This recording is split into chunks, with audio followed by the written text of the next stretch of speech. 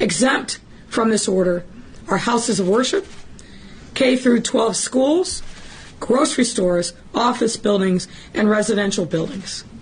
Now, that doesn't mean that people who are in control of those spaces shouldn't themselves affirmatively take precautions.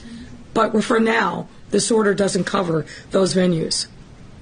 Also exempt are any individuals entering an establishment for less than 10 minutes for the purpose of merely ordering food or drink. So if you're going in that coffee shop to pick up and go, you don't need to show proof. But if you're going to linger, if you're going to eat that muffin, you're going to sit down with your laptop, you got to show proof of vaccination.